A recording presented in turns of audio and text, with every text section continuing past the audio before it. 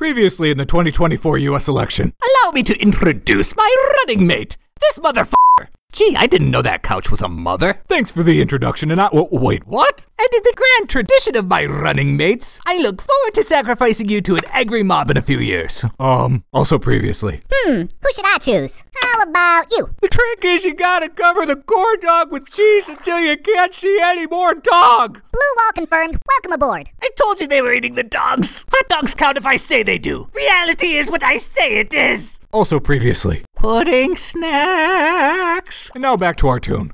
Welcome to the 2024 vice presidential debate. Monsieur Vance, you were gaslighting us before the commercial break? Oh, right. As I was saying, it's not that years of tight-fisted conservative policy and Republican obstructionism have impeded progressives' efforts to achieve some of the things that other developed nations take for granted, but instead simply that all problems in the entire history of the planet were inexplicably caused by Vice President Harris. And the Mexicans. Also, climate change was invented by Al Gore to sell books, and women only find fulfillment when they're popping out babies like Pop-Tarts.